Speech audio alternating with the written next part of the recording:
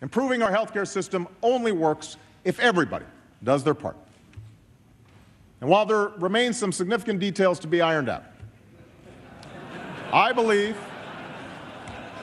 a broad consensus exists for the aspects of the plan I just outlined. Given all the misinformation that's been spread over the past few months, I realize that many Americans have grown nervous about reform. So tonight I want to address some of the key controversies that are still out there. Some of people's concerns have grown out of bogus claims spread by those whose only agenda is to kill reform at any cost. The best example is the claim, made not just by radio and cable talk show hosts, but by prominent politicians, that we plan to set up panels of bureaucrats with the power to kill off senior citizens. Now, such a charge would be laughable if it weren't so cynical and irresponsible. It is a lie, plain and simple.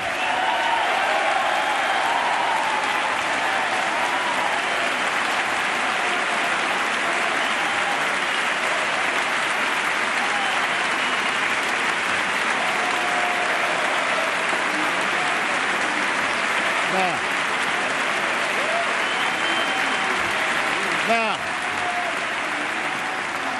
there are also those who claim that our reform efforts would ensure illegal immigrants. This, too, is false. The reforms I'm proposing would not apply to those who are here illegally.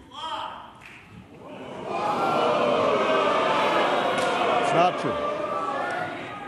And one more misunderstanding I want to clear up. Under our plan, no federal dollars will be used to fund abortions, and federal conscience laws will remain in place. Now,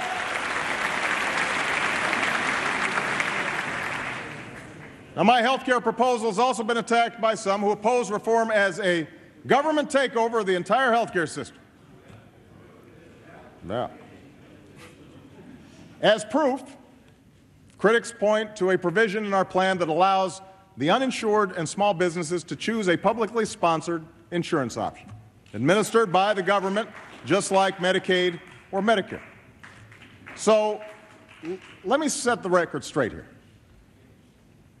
My guiding principle is, and always has been, that consumers do better when there's choice and competition.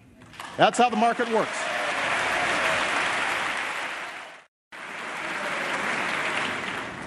Unfortunately, in 34 states, 75% of the insurance market is controlled by 5 or fewer companies.